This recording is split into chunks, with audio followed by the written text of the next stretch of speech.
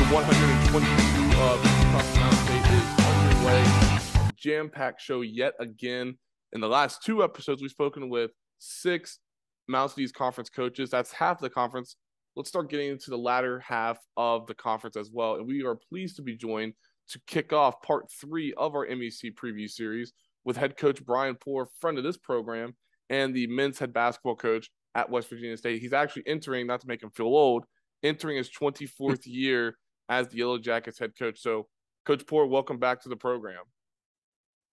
Hey, thanks. It's always good to be back. You know, up at the media day there the other day, I was called the dean of the coaches and the veteran coach. And so basically, I'm the old guy. But that's all good. That means I've been here for a while. Hey, but here's the thing. I'm not trying to pat you on the back or anything, but you don't look old whatsoever. Just saying. Well, I appreciate that. The gray hair kind of gives it away a little bit. And, you know, when I became a head coach, I had dark hair and I wore glasses. So I tell everybody I'm kind of a freak of nature because my eyes got better and then my hair turned gray. Well, I wasn't going to mention the hair part, but since you did, you addressed the elephant in the room. So, okay, yeah, the hair gives it away. Okay, well, let's start there. I mean, you've been around the game for a long time. You've been the head coach now for 24 years at West Virginia State. What has this career been like for you at State? You've accumulated over 370 wins as the Yellow Jackets head coach. Just walk me through what your whole tenure has been like for you. Oh, sheesh. You know, it's been a ride, that's for sure. And you know, when they did the interview, our president, Dr. Carter, at the time, asked me, you know, what do you see? How do you see the program in 5 years? And I said, well, we will have won our first championship and we'll be in our new building. Now, we did win our first championship in year number 4, but we didn't get in the new building until, 2017. So it took us a little while to do that. But, you know, it's been, you know, we skyrocketed to the top and held the top of the league for several years. Then had some injury issues and some chemistry issues and kind of, you know, dropped down a little bit. But now we've climbed back up there. And, you know, I think we're securely in the top 4 in the league. And, you know, one of the 3 teams that got into the NCAA tournament last year. So, you know, we've climbed back up. So it was a bit of a struggle to get that climb back up. But now I think we're there, and we're really looking forward to this season as well. You were a coach whenever you were coaching West Virginia State, I should say. They were in the WVIAC, and then now it's better known as the Mountain East Conference. So you've been able to see it from both sides, just with the transition and everything else. But take it from this angle. How special is Division II basketball here in West Virginia? You have yourself, you have UC, Westliv, Fairmont, and all these other schools. But what makes the Mountain East Conference and Division II basketball in this state so unique and special? I think it's the brand of basketball that pretty much everybody in our league, you know, is an up-tempo, guard-oriented, shoot threes, score points. And so it's a fun style to play, but it's also a really entertaining, fun style of basketball to watch. And so, you know, a lot of times when you watch the Division I's and it's just a massive slugfest down inside, and it's so physical, and it's, you know, 65 to 57. And, you know, it's just, I don't know. I enjoy, you know, 101 to 99 and, you know, getting it up and down and scoring points more than that style of basketball. Okay, so take it from this then. You've obviously seen, as we continue this trend of your longevity in this conference and just being the coach at State, but you've obviously had to have adapt in some way, shape, or form throughout these years. When you look at your game, when you look at your coaching career, how have you seen your change the most? Yeah, you know, I think, you know, when I first got here, I mean, everybody wanted a back to the basket post player, or, you know, somewhat needed one. And I would say that's the biggest change, because we don't implement one of those now. You know, we'll post up a guard, or we'll post up Pitt or whoever to go into the post, but, you know, we don't have that big body down inside. And so I think that's one of the biggest changes. There was, one year where we had Robbie Lewis and David Ford, which was two really good post players. And, if you remember back to that year, and I think it was probably, I don't even remember what year, 2012 maybe, or 13. And we completely changed our style of play that year just because it fit our players. And so we went to more of a high-low offense and really tried to pound it down inside. And so, but outside of that year, we've continued our style, which is up tempo and kind of score with our guards. And honestly, I can remember back to 2003-4 when I had Ron Donaldson and Mike Taylor was our two lead guards, and both of them could really shoot it. And we ran one of our plays that we still run today, which is our elbow action, and get those two guards on one side of the floor with a post player. So, yeah, I have changed, but at the same time, in certain ways, you keep some of the things that work well for you.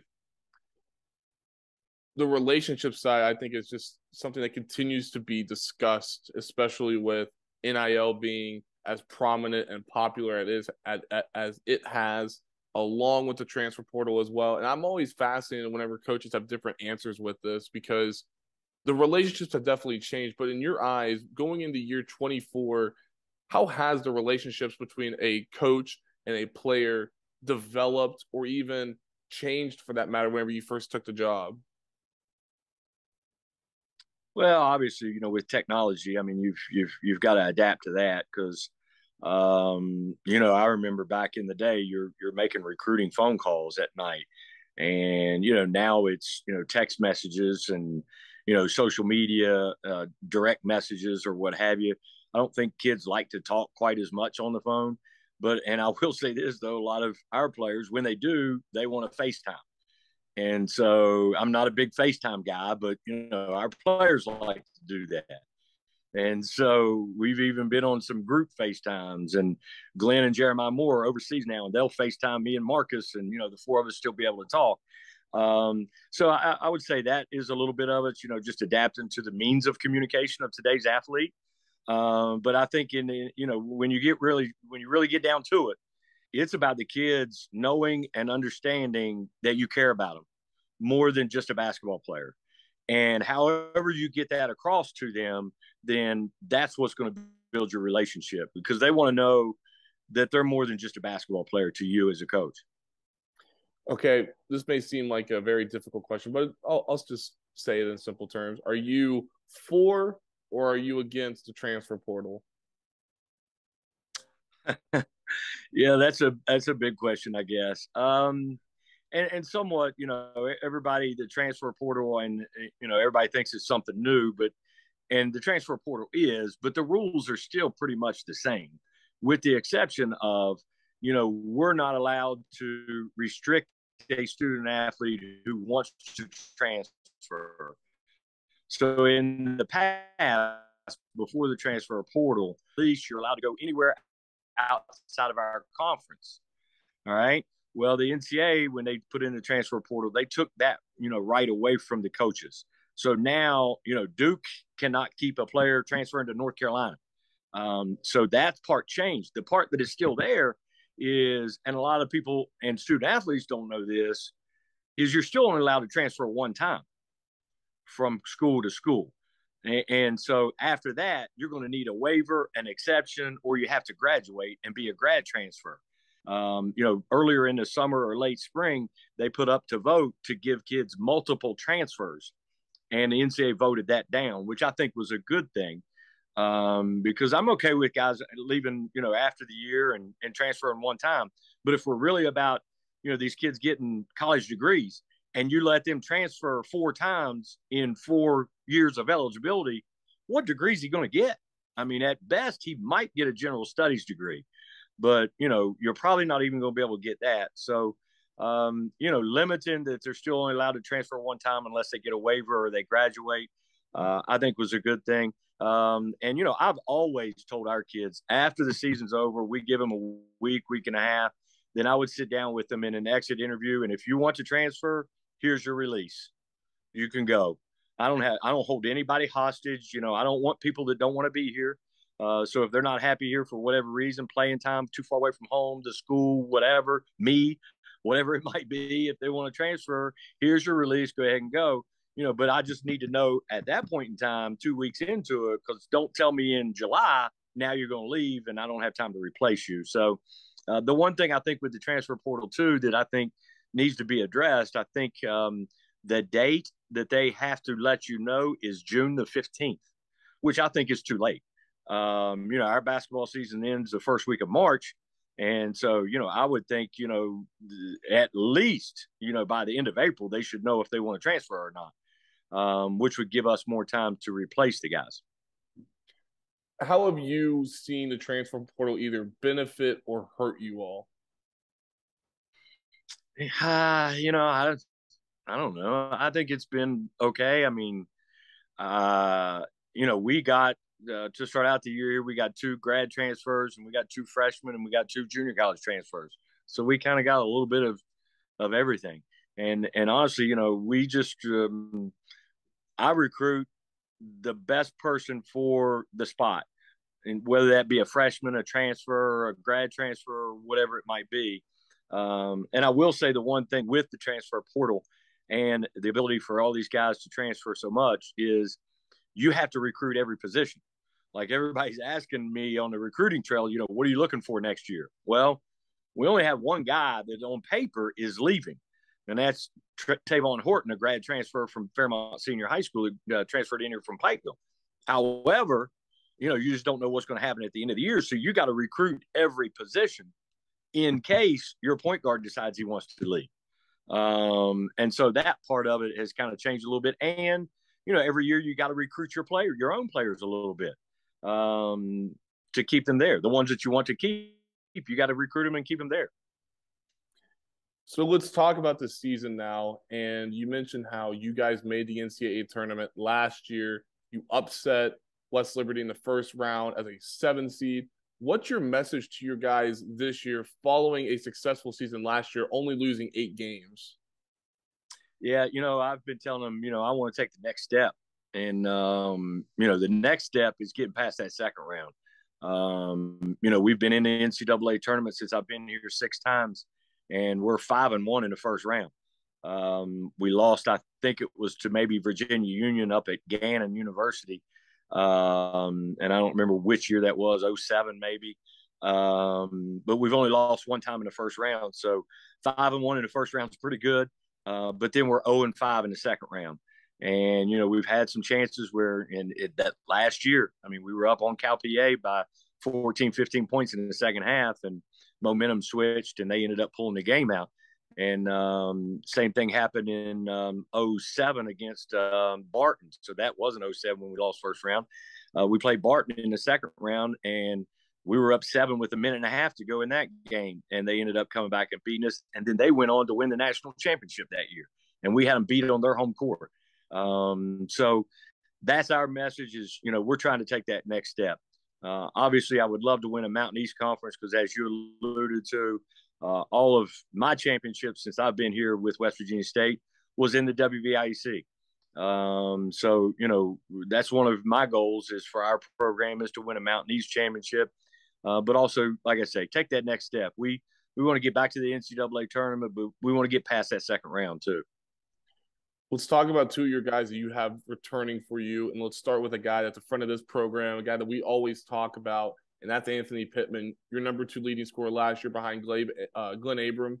When you look at Pitt, year 4 with him, how was he starting to grow and, morph into what you are ultimately wanting him to be? I think he's becoming a better leader. And, he's understanding that one tone with every one of your teammates doesn't always work.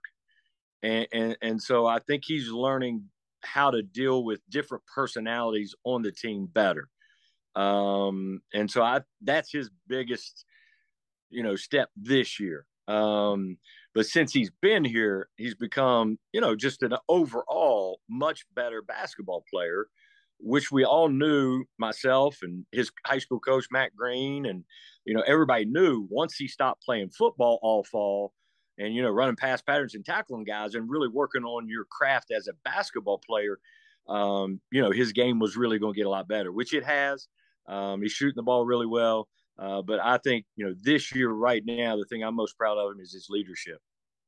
And then the other guy I want to talk about is Noah Jenkins, a guy that was a new guy last year for you. He's back for another year. What are you seeing out of Noah? Yeah, Noah's one of our best shooters. And last year, I think he was our highest 3-point field goal percentage shooter.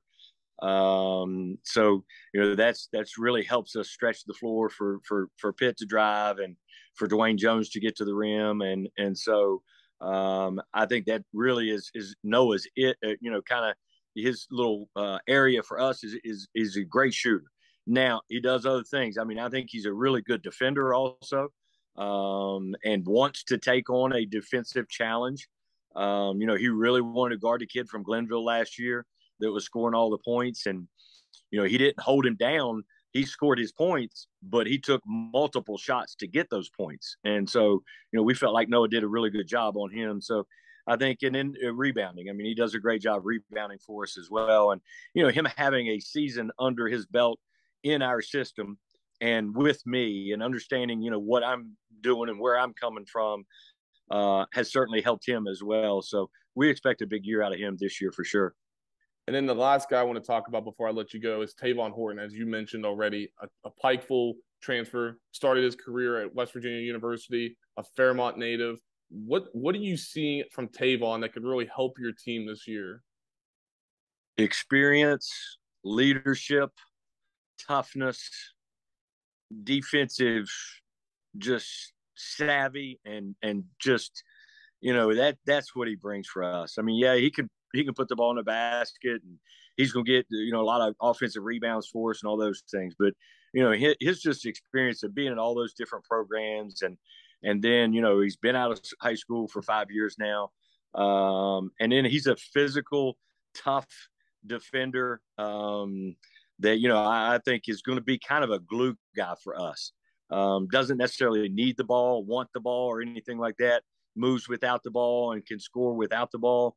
I like I said, I think he's going to really be our glue guy. You're going to see the wow moments that Pitt gives you, and the shots that Noah makes, and Malik Whitaker that we haven't talked about yet is a very good player that can do a lot of things. But then at the end of the day, I think you're going to look back and say, but remember that play Tavon made. Remember Tavon got that loose ball. Remember Tavon got that big stop on that kid. That's what really helped us win. And so I think that's really what he's going to do for us. And then finally, talk about Malik, a guy that's transferring in, NJCAA player for you, JUCO transfer. When you look at him, what part of his game excites you the most? Well, I tell you, he's just an overall, just a very good player, just an overall very good player. I've said, multiple times, I mean, Pitt gives you that wow, oh my gosh play. But then sometimes Pitt will do some crazy stuff and you'll go like, oh my gosh, what's he doing? And Malik won't give you either one of those. I mean, he won't just wow you with a crazy athletic play, but he's more solid and is not going to make some, careless turnovers. He shoots the ball really well. He's close to Pitt's athleticism, but it's hard to be as athletic as Pitt. But I think Malik's going to block a lot of shots. He's got good timing around the rim. He's long. He's athletic. He can put the ball on the floor. He can pass it, and he's just a great individual to be around too. I mean, he's always in a good mood, and I really pleased him and add him more to you, but we'll make it with the team if we got him. Well, Coach Poore, thank you for your time. It was a pleasure speaking with you, and good luck this season as the Yellow Jackets get ready for the 22-23 season. Absolutely. Thanks for me on. Yep, absolutely. Up next, head coach Daniel Mondragon from Davis and Elkins University. Up next here on the Kanawha Valley. Up next on Hoops Across the Mountain State.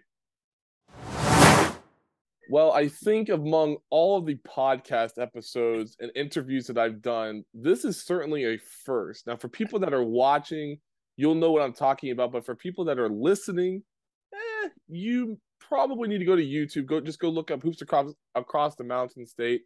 Go to the end of the podcast for the part 3 of the MEC preview series.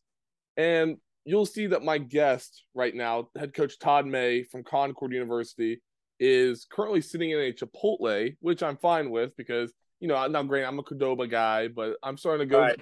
back towards Chipotle.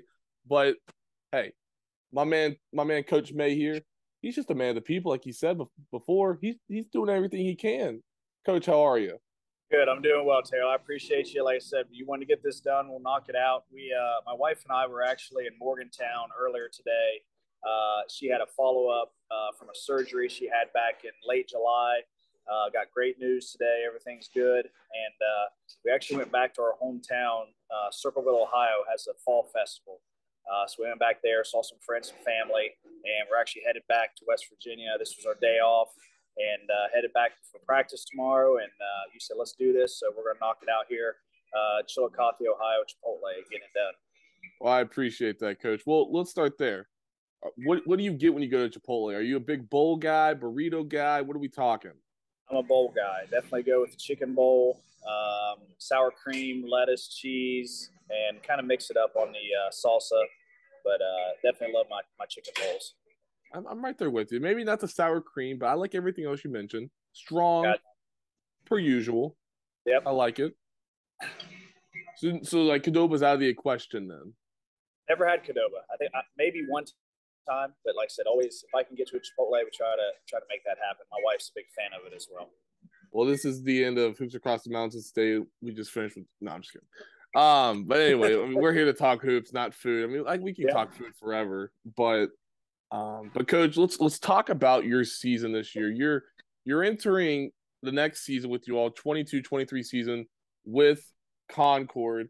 But when you look at last year, you guys played in 12 games, decided by 5 points or less, and you guys went 7-5 during that stretch, but you guys ultimately finished up 14-15, 11-11 in the MEC. So my first question to you is, Coach, you guys were preseason ranked 6th in the MEC. What has to happen for you all to get over that hump and be one of those top 3-4 teams in the league to compete consistently for a title? Well, I think the number one thing, Taylor, is we got to be healthy. I think that was the thing last year that really deterred us from being what we could have been. We were beat up the entire season. And I think you look back, and once we got to mid-February, late February is when we kind of got hot, and that's when everybody got healthy. I mean, you look back, and at one point, Matt Weir had mono, Ethan Heller had mono, Davion Moore missed significant time with a groin injury. I'm trying to think. Jaguar Jackson played 2 games for us. Had a Achilles issue. So just getting healthy and getting everybody out there is going to be key for us. And we've had a really good fall. A couple of nicks here and there, but we started Saturday and had our whole roster healthy and getting after it. And I think that's going to be the key for us to staying healthy this year. So when you look at being healthy, is there a specific message to your guys? Because obviously you can't control an injury, but there has to be something to let them know that if we want to be an elite team, then we have to really, really watch ourselves in regards to what we do on the court during a game. Yeah, just taking care of our bodies. And that was the main thing I talked a lot with our guys about this fall is just, making sure we get enough rest, make sure we get proper hydration, make sure we get proper calories, after a workout, just to make sure that, like I said, a lot of the things last year that happened were just out of our control. And, those guys don't mean for those things to happen, but obviously they did. And like I said, they've done a really good job of staying healthy here this fall, and hopefully that continues moving forward for us. When you look at your schedule, difficult schedule to start off with. You guys are playing your first 2 games in Clarion, including playing the Division II National semifinalist in Indiana, Pennsylvania. When you look at these first stretch of games leading into the bulk of your conference schedule, what do you want to learn during that stretch about your team? Yeah, I mean, we've always tried to schedule tough. Usually we go up to IUP and play them in their tournament, and they weren't able to do that this year. Just had a lot going on at IUP, so Clarion decided to host that. So we'll open up the IUP and play Clarion, and then turn around 2 days later and play Bluefield State at Bluefield State, which is always a very highly contested game. Then it doesn't get any easier as we open up at Charleston and West Virginia State, and we get in the Mountain East. So we'll find out real early where we are as a team. We've only got 1 scrimmage, which is coming up this Friday against Rio Grande, and we've got 2 Division I exhibitions wrapped around Christmas. So, we're going to we're going to find out real soon here, in a couple of days with Rio where exactly we're at, some things we need to work on, get it better at. And then with that challenging schedule, like I said, last year I probably overscheduled early on because just that's the way we'd always done it. And we had a lot of new guys that were trying to get acclimated to how we did things at Concord. And then those injuries hit in. It was just a little bit of a rough start. Like I said, once we got things rolling there, late January, middle of February, we were pretty good. But like I said, with our schedule, like I said, we're going to play a challenging schedule. We're going to figure out where we're at early, and we'll adjust from there. Along those lines, take it instead of the games, take it from your overall team.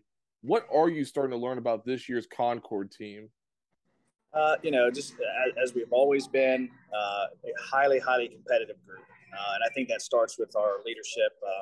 We've got 6 guys that started at some point last year. You look at Ethan Heller, Jordan Wooden, Daniel Rahama, Javon Layler, Amari Smith, and Davion Moore. All 6 of those guys started, throughout the year just with injuries and different things there. But to have that experience back, that was huge for us. And like I said, this group that we've brought in and the guys that we've added to our roster, along with those returners, very, very competitive group. Probably my deepest group. I look at where we are now on October 18th, probably 11 to 12 guys that could be in the mix for us. There's definitely going to be some battles for those second spots at our center position with our second team, our 4-man between Javon and Amari, and then our backup point guard. We have 2 freshmen that have been very, very competitive. So probably the most competitive team I've had, and probably one of the bigger teams I've had. That was one thing. We didn't have a lot of size last year. So we went out, we added Renee Diop, who's 6'8", with a 7'2" wingspan. We caught Akot Egger, who's 6'8", Division I transfer. Aiden Ince at 6'6", was able to add some length. And then J.J. Harper's a junior college transfer we added at 6'5". So wanted to add length and athleticism as well as some size, and I feel we were able to do that with myself and Coach Howard. One of the things that really pops out to me is the fact that you're returning 71% of your scoring from last year. And it seems like this will be one of your deeper teams in regards to offense.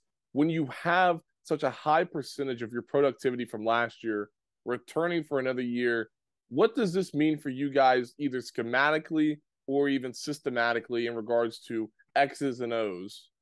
Well, we do what we do. We're a ball screen team. Everybody knows that. I'm not sharing any secrets or anything. Everybody scouts us and they know. But when you lose a guy like Matt Weir, who's over playing professionally in Luxembourg, he did a lot of good things for us. I was really, really excited going into last year, having him and Ethan. And then, Ethan gets hit not only with mono, but he had COVID. And then you throw in the mix, he's a type 1 diabetic. He had a very, very rough year. And finally, probably out of the last 3 or 4 games, he got back to what his normal self was. He had a good end of the season, but it was rough for him there from about mid-November to about late January. But he's healthy now. He has had a tremendous fall. He's now a married man, so he's very comfortable with everything he's doing. He is taking on a greater leadership role. And I'm really, really excited to see, what we're going to have here with him this year. And then Daniel Rahama is another one that stepped up with the leadership role. I mean, we thought DR was only going to have a year with us. And then, afterwards we did some research. He got the COVID year back where Virginia State didn't play his senior year. So get him back, your second leading scorer, leading rebounder. Really, really excited for this group. But, I think it's just the leadership component for those guys is going to be huge for us. Now, Coach, I'm gonna hype you up, and I'm not trying to pat you on the back at all.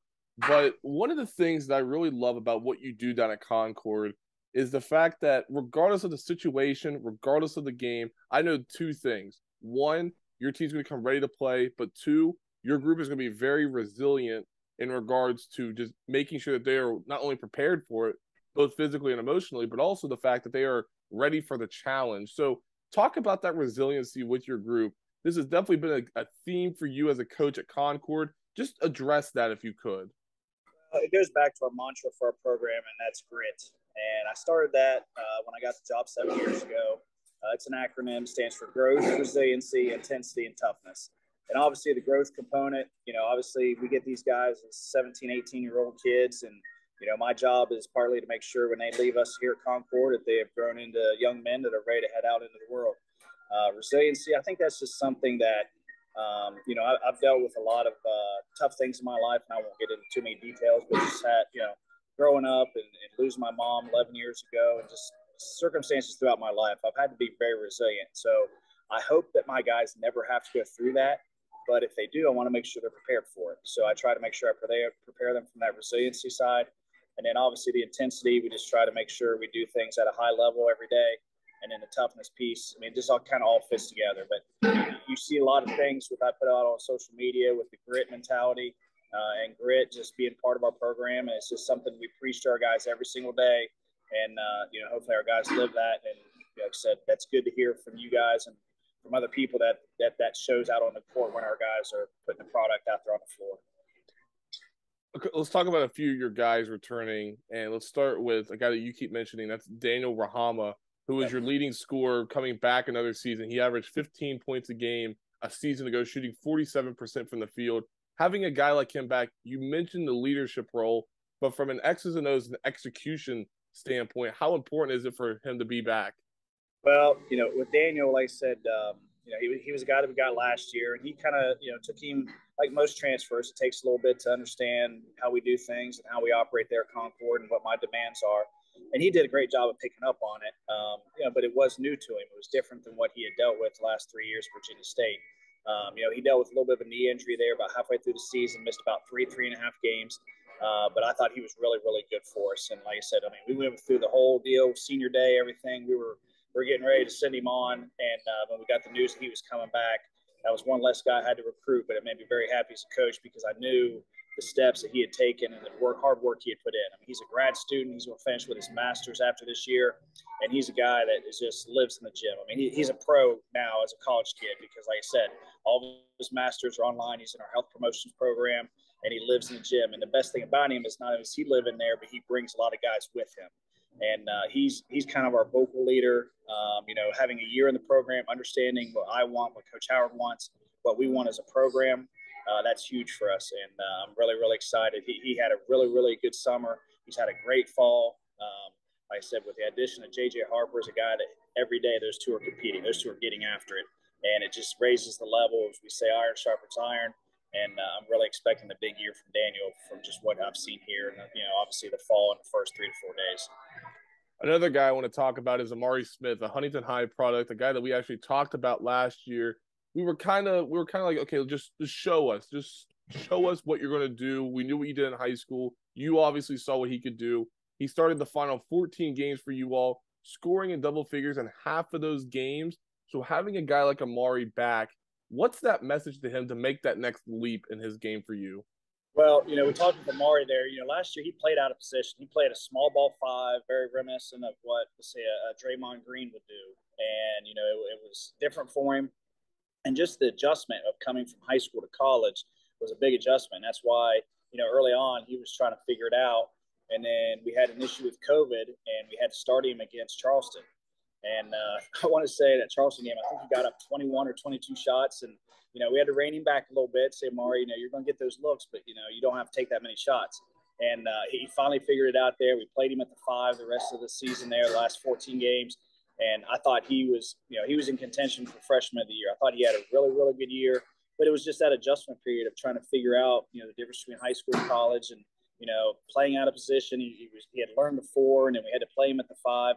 He's back to his natural position now, and he's had a really good fall. He's worked on his body. I think he's about the same weight as what he was last year, but you can definitely see the difference in him to where he lost a little bit of that baby fat and has put on some more lean muscle. And I think it's helped him. I've noticed he's been more explosive when we do drills and finishing at the rim and doing things like that. So really excited for what Amari's going to do this year. Like I said, still to be determined if he'll come off the bench or he'll start. But, the way I look at it with the group we essentially have 7 starters. I mean, I've got those 5 guys that all came back. You throw in Amari, and like I said, J.J. Harper's been really, really good this fall for us. So I'm rolling with the guys we got. Got 7 starters I feel like could play anywhere from 10 to 12. And just really, really excited to get rolling and see where we're at Friday when we go play Rio. And then finally, Ethan Heller, he returns for another year for you. He's played in 70 career games, and he's really, really close from getting to 1,000 points, 175 shy of that mark. When you look at him, having another dynamic scorer like Ethan, who averaged 10 points a game last season, how great is that as a coach to have another good scorer like Ethan back for you? Yeah, like I said, I was really excited for Ethan after last fall, where he had gotten to as a player, and then, like I said, he gets hit with mono, he gets hit with COVID, and then, like I said, his immune system never really recovered. And I think with Ethan, like I said, the next steps that he took was obviously being a leader for us. He's a point guard. Like I said, him getting married, that I tell people all the time, like that was such a special thing. Like I've never had a player get married while he was still playing for me. So he gets married to Madison May, who is now the women's assistant there at Concord. And obviously MEC people will know Madison from her years at Concord. But they got married, and this is the ceremony, and all of our guys were there. And I feel like our guys took another step as far as chemistry goes because of that.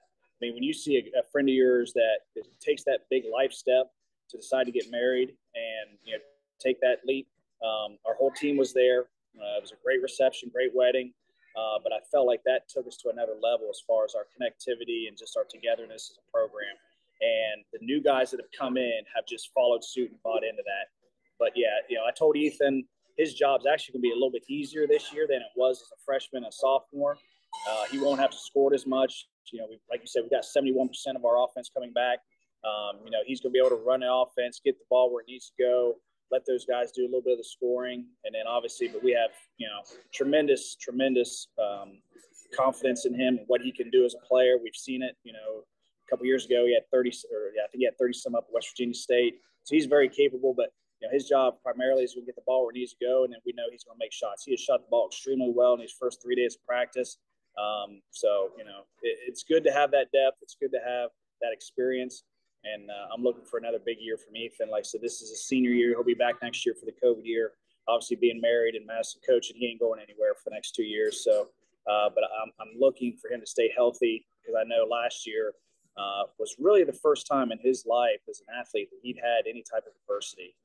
As a freshman at Sheridan, he comes in, he's a starting point guard, he's a starting quarterback, did that for 4 years, comes to Concord, he takes Tommy Bolte's place, starting point guard. So, him and I had a lot of discussions about how adversity can help you. And he really, tuned into that. And I think that's only going to make him better. He's been through those tough times now. We always talk in our program, whether it's good or not, adversity makes you stronger. And I definitely think it's going to make him stronger as a player. And really excited for his 4th year, with us as a senior. And like I said, he'll be graduating in spring as well and coming back for his 5th year doing his MBA, hopefully. But just really excited for everything to get started here.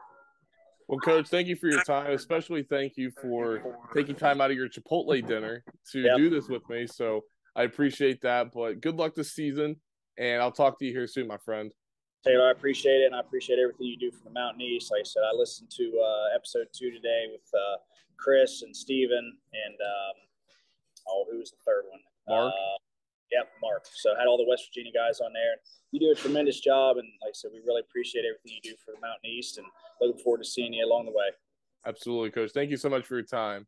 Take care, Taylor. Yes, sir. That'll conclude episode 122 of Hoops Across the Mountain State, our 3rd preview edition of the Mountain East Conference. Follow me on Twitter at Taylor_Kennedy7 for all the latest about this podcast. Subscribe to the podcast on YouTube, Apple Podcasts, and Spotify, and I'll catch you all next week, or the next time, I should say, on the 4th edition of MEC Previews. Thank you all for listening, and stay safe.